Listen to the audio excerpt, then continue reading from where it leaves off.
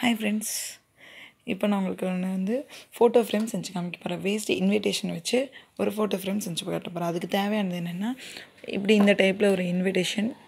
எனக்கு இந்த டைப் பிடிச்சதுனால நான் இந்த டைப் எடுத்துக்கலாம். உங்களுக்கு வேறு எதாவது இன்விடேஷன் தேவைனாலும் எடுத்துக்கலாம். அப்புறம் colour papers, scissor, glue stick, ஒரு ஃபெவிகால், ஒரு பென், பிளாக், அப்புறம் வந்து ஃபோட்டோஸ், குட்டீஸ் ஃபோட்டோஸ் எதுனாலும் வச்சுக்கலாம். தென் வந்து உங்களுக்கு எக்ஸ்ட்ரா எதாவது தேவைப்பட்டதுன்னா கலர்ஸ் பேப்பர்ஸ் ஹார்ட் ஷேப்பில் நான் வந்து ஸ்டிக்கர்ஸ் வாங்கி வச்சுருக்கேன். இது மாதிரி தேவையானது நீங்கள் வாங்கிக்கலாம்.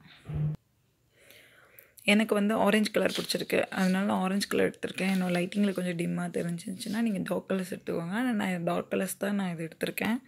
டார்க் கலர்ஸில் A4 ஷீட் சைஸில் இந்த இன்விடேஷன் சைஸில் ஓப்பன் ஃபோல்டிங்கில் இங்கே இந்த ஓப்பன் ஃபோல்டிங்கில் இங்கே ஒன்று, இதில் ஒன்று 2 3, இதில் ஒன்று 4 A4 சைஸில் எடுத்திருக்கேன்.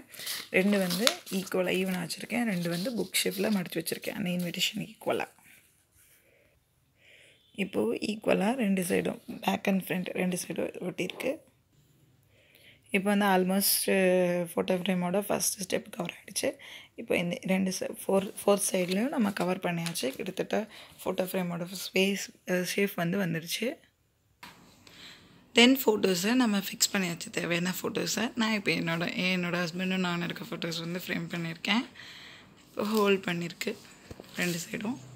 தென் சேம் கலரில் பிங்க் கலர் ஃபோல்டர், இதுலேயும் ஒரு ஃபோட்டோஸ், இதுலேயும் ஒரு ஃபோட்டோஸ், டபுள் சைடும் இப்படி ஒரு பேப்பர்ஸில் மட்டும் ஹோல்ட் பண்ணி வச்சுருக்கேன்.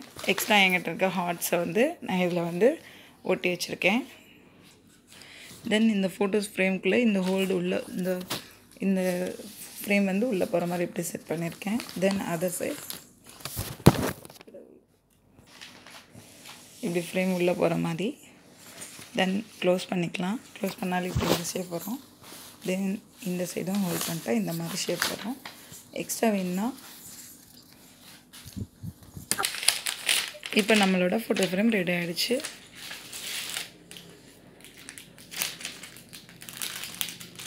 இதில் நம்ம இப்போது 4 + 6 + 2 8 ஃபோட்டோஸ் வச்சுருக்கோம்.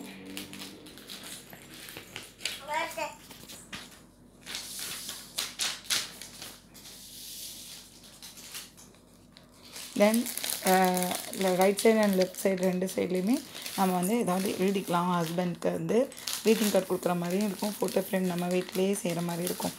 அர்ஜென்ட்டுக்கு திடீர்னு ஒய்ஃப் நம்ம வேலையே தான், திடீர்னு சர்ப்ரைஸ் கொடுக்குற மாதிரி தான் இருக்கும். இப்போ வந்து இந்த மாதிரி ஒரு ஃபோட்டோ ஃப்ரேம் நம்ம ஈஸியாக வீட்டில் ரெடி பண்ண முடியும்.